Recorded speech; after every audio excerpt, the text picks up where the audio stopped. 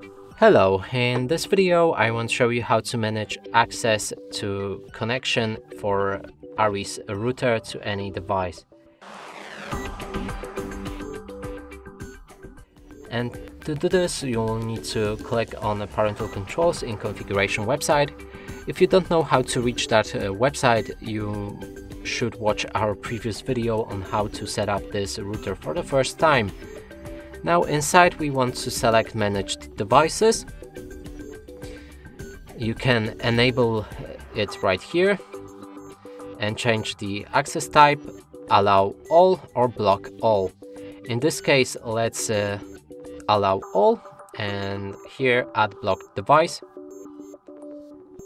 Now you can see already connected devices and allow or disallow them from using this router. Or here, click on that switch and enter device name right here.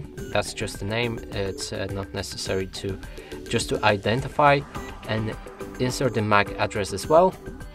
And here you can also change always block from yes or no, and if you change it to no, then you'll be able to pick a specific time or a specific day where the device is blocked.